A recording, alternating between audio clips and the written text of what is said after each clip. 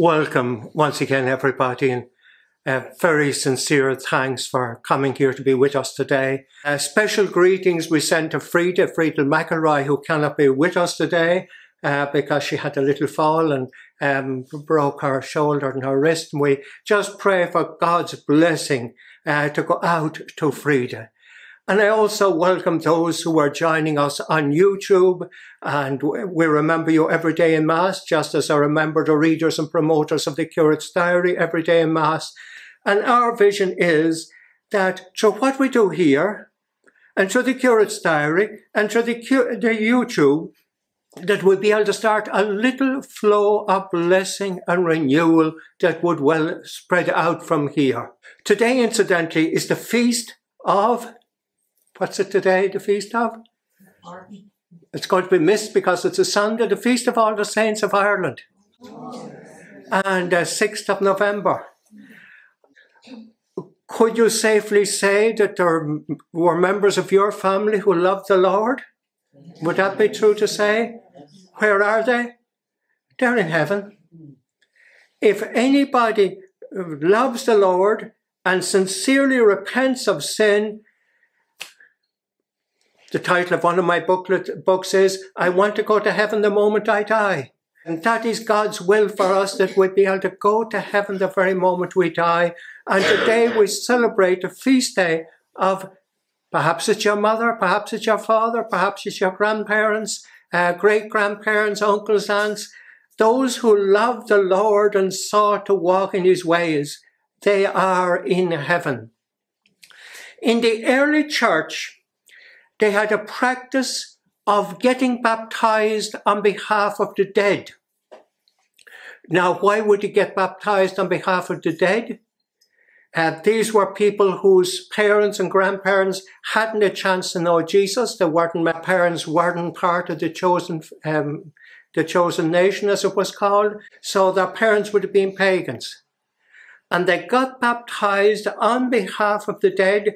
Why? Because in baptism, we are united with the death and resurrection of Jesus. St. Paul said to them in the early church, if there is no resurrection, what will those do who are baptized for the dead? If the dead are not raised at all, why are people baptized for them? So St. Paul gave this as living proof.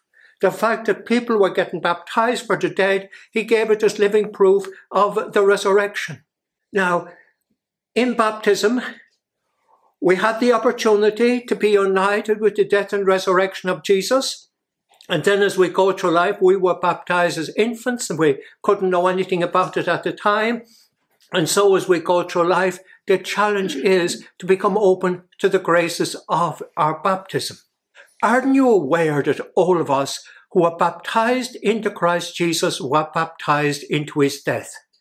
We were therefore buried with him through baptism into death, in order that just as Christ was raised from the dead through the glory of the Father, we too may walk in the newness of life. In baptism, we have the opportunity to be united with Jesus in his death, to rise with him in his resurrection. And so they got baptized on behalf of the dead who hadn't a chance to be baptized, getting baptized on behalf of the dead, interceding that their dead family members would become open to the death and resurrection of Jesus. In other words, that our dead family members who hadn't a chance to know the Lord, who hadn't a chance to be baptized, that they too would be saved. Now, there are two other sacraments which in a special way give us the opportunity to be united with the death and resurrection of Jesus. Can anybody tell me which two they are? In fact, there's three, but there's two in particular. Anybody else to tell me? In every Mass, the death and resurrection of Jesus is made present. And so when we offer Mass for the dead, we are doing, in a sense, something very similar to what they did in the early church when they got baptized on behalf of the dead. The most important element of the Mass on this altar today, the death of Jesus will be made present, the resurrection of Jesus will be made present, And Jesus will invite you to be united with him in his death and resurrection made present in the Mass. And then what might the second sacrament be that gives us a special opportunity to be united with the death and resurrection of Jesus? Confession. Confession, where we go confessing our sins, seeking to be united within ourselves with the death of Jesus in order to share more fully in the power of his resurrection. And that is why confession is another very special sacrament that we can offer for our beloved dead, because we're offering our being united with the death and resurrection of Jesus, just as in the early church, in getting baptized on behalf of the dead, they were offering their being united through baptism. Although they were already baptized, they're being united through baptism with the death and resurrection of Jesus. Now, what do you think is the first and most challenging thing that souls have to do in purgatory? Pray for us. The first and most challenging thing that souls have to do in purgatory is face the truth about our lives.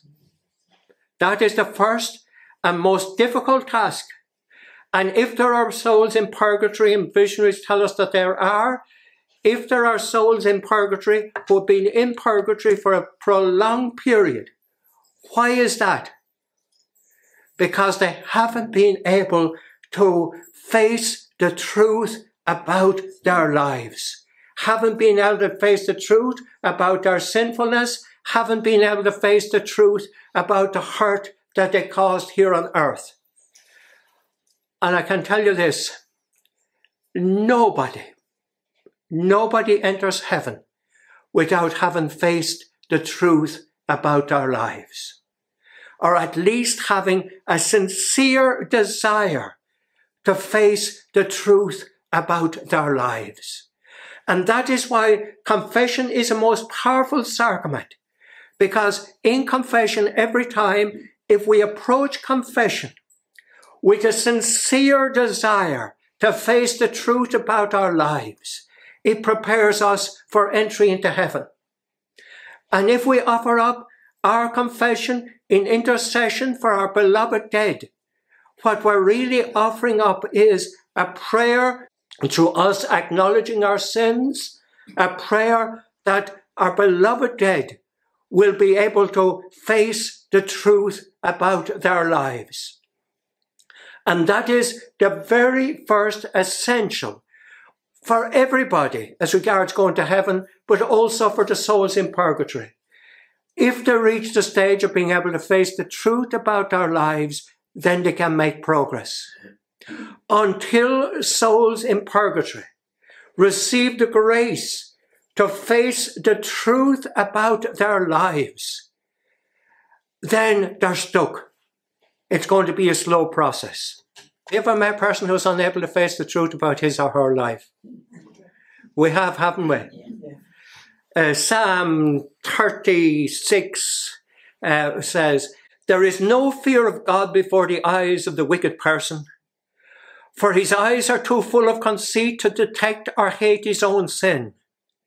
The words of his mouth are wicked and deceitful. He has ceased to be wise and well-doing. Even on his bed he plots wickedness. He sets himself on the path that is not good. He fails to reject evil." And there are people like that here on earth, aren't there? All too many. Think of all the terrible things happening in the world. Terrible, terrible things. Think of, sadly, of the leadership of Russia and Patriot Kirill and all those. Unable to face the truth about their lives and thinking they're serving God when it's far from God that they're serving. But once we face the truth about our lives, then St. John says, "If we say we have no sin, we deceive ourselves and the truth is not in us. If we confess our sins, he is faithful and just to forgive us our sins and to cleanse us from all unrighteousness."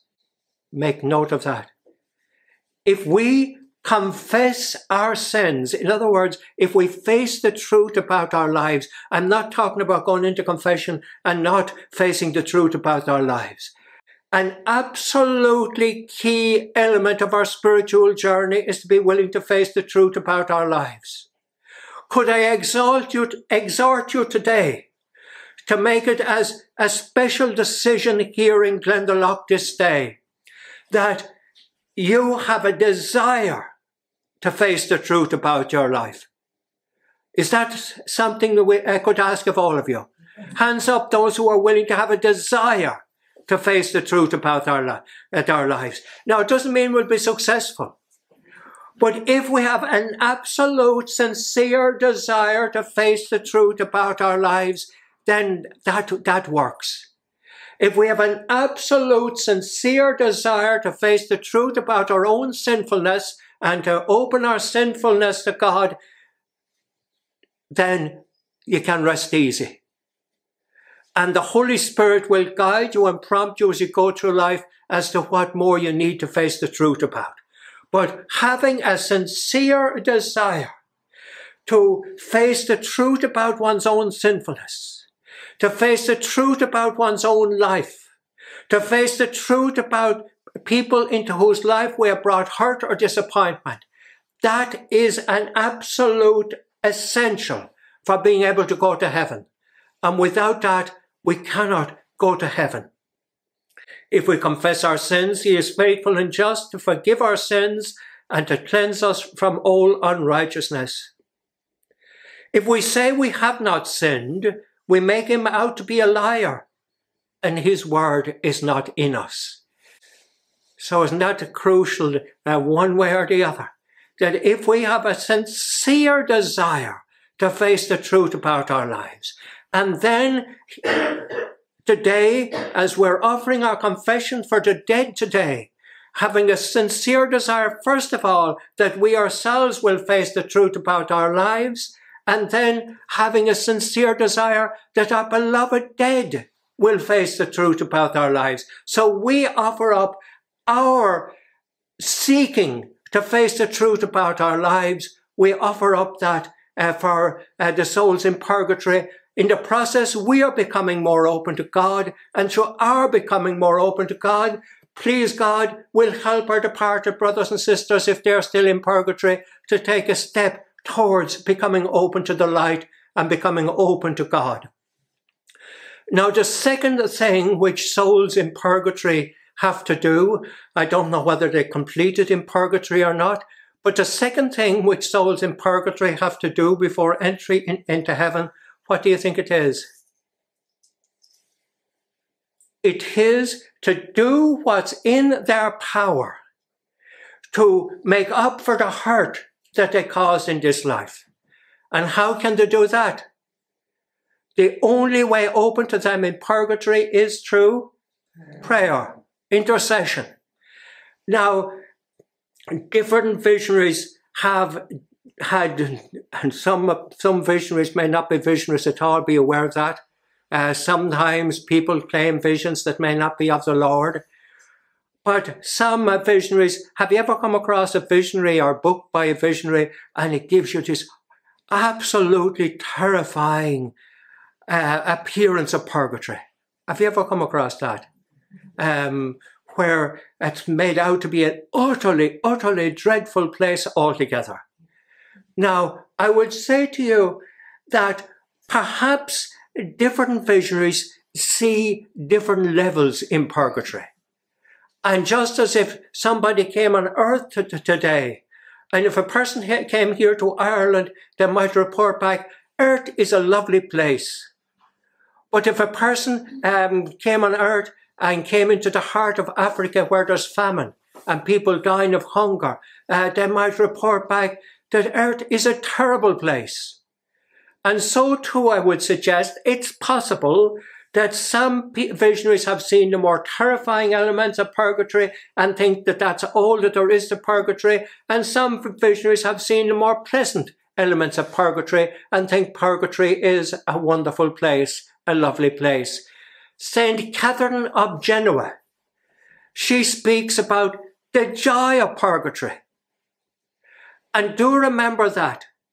Oh, there's one thing we can say about all the souls in purgatory, and that is that they are saved. Never forget that. All the souls in purgatory are saved. They still have some work to do, but they are saved. No soul in purgatory is destined to be lost. Can we say that the same about souls here on earth? That no soul here on earth is destined to be lost? We can't say that, can we? But we can say it about the souls in purgatory. No soul in purgatory is destined to be lost.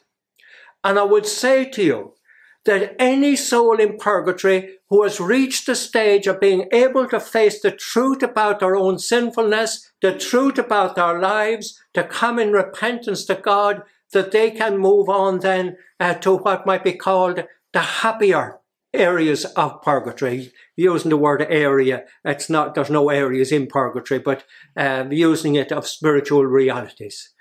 And I would invite you to think of, suppose you have a pleasant outing coming up, perhaps when you are preparing to come here to God's Cottage today, or if you're going to Lourdes or somewhere like that, and you know you have work to do before you can make the journey.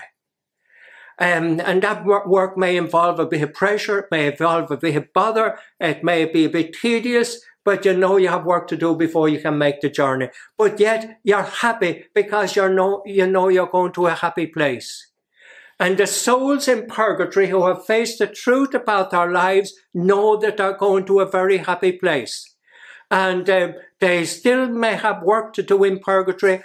I don't know whether they can complete the intercession in heaven or not. I don't know that. But I do believe that the first element or the second element of purgatory is beginning to make deep intercession for any person or any family into whose life one has brought hurt or disappointment. And so today, as we go to confession, I would just like you to come with that attitude, that you desire to face the full truth about your life, the full truth about whatever sins you have committed, the full truth about into whose lives you have brought hurt or disappointment. And to make that sort of part of your examination of conscience, and then coming to confession, offering up your going to confession for your deceased relatives and friends, or whoever you feel led to pray for. And I will allow you to make one little change to the sacrament of confession today. Before I give you, after you complete your sins, before I give the absolution, I leave the opening there for you to say one sentence: I'm offering my confession for. And if there's somebody whose eternal welfare you're particularly worried about, you can name that person, or you can just say the deceased members of your family. You don't go into details. We haven't time for to go into details as to why, but you can just put in the sentence, I am offering my confession for. Could be your own deceased family members, or could be somebody in particular. And we pray for that grace for you, to be able to come to confession today with a sincere desire to face the full truth about your life, with a sincere desire to be able to recognize anybody into whose life you have ever brought hurt or disappointment, and with a sincere desire to offer your confession this day for your deceased relatives or for some people in particular. And we ask this through Christ our Lord.